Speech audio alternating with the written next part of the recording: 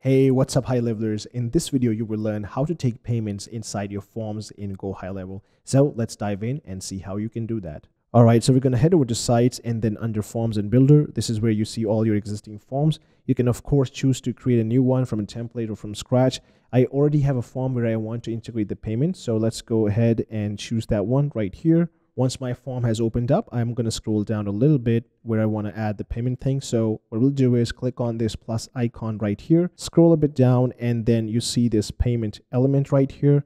Just drag that where you want it, and then this will be added right away. Now, in order to customize this, I'm going to click on this payment element, and then I'm going to make sure that it is turned to live mode if you want to start taking payments right away. Now, we have some options where we can customize stuff. So as you can see, it says payments right here. We can customize it. So whatever makes sense for you, you can add that in right here. Then you can also add a short label right here, which basically shows up like this.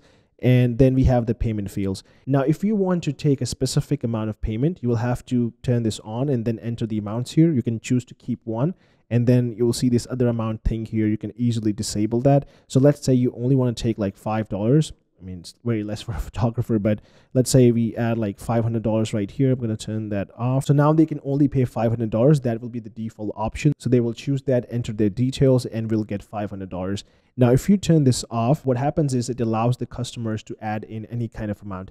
Now, this could be a perfect use case for donations or similar use cases. But of course, in this case, we have to turn this on and take a specific amount. Then if we scroll down, this placeholder thing is if you have this turned off, and you can say enter any amount or something like that. But if you have this turned on, we do not need this placeholder. And at the end, we have this footer info. If you want to add this here, that's perfect. If not, you can also hide it. And that is your payment element right inside the forms, and you are fully equipped to take payments right away. This can really help you accelerate the process and get those payments within a very few steps instead of having to go through the conventional method, which is where you submit a form, then you take them to one step or two step order form. So it basically increases the friction. In some use cases that might work, but in this case, if you want to take payments right away, this can be a really helpful feature for you. And once you start taking payments, these will show up as usual under transactions under your payments tab. All right, so that was all about it. I hope this video provided some value. If you have any questions, please feel free to put them in the comments below, and we'll get back to you.